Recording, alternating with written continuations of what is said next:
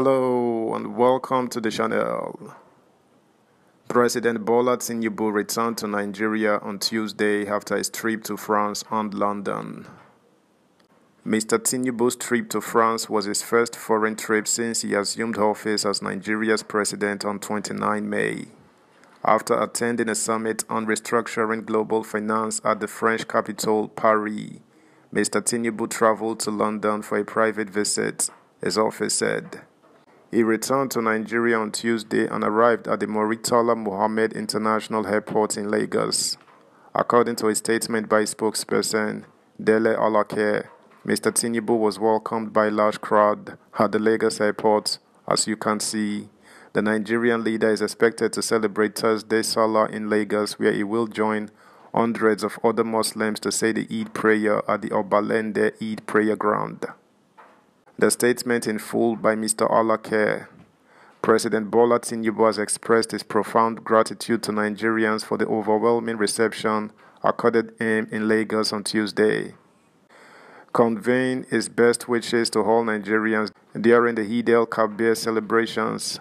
The president received a tumultuous welcome from a massive crowd of Nigerians upon his return to Lagos, following a 7-day trip abroad.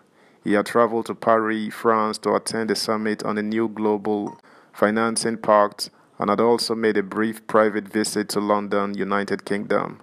As President Tinubu's convoy made its way from Ikeja to his private residence in Budillion, Ikoyi, Lagosians lined the road from Murtala Muhammed International Airport enthusiastically, waving and expressing their joy.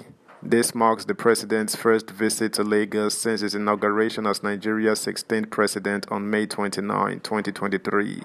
Upon his arrival at the presidential wing of MMIA, Governor Babajide Sanwo-Olu of Lagos State, Chief of Staff to the President Femi Gbajabiamila, Acting Inspector General of Police Olukayode Egbetonku, National Security Advisor Nuhu Ribadu, Senators and representatives from Lagos State as well as party officials warmly received President Tinubu.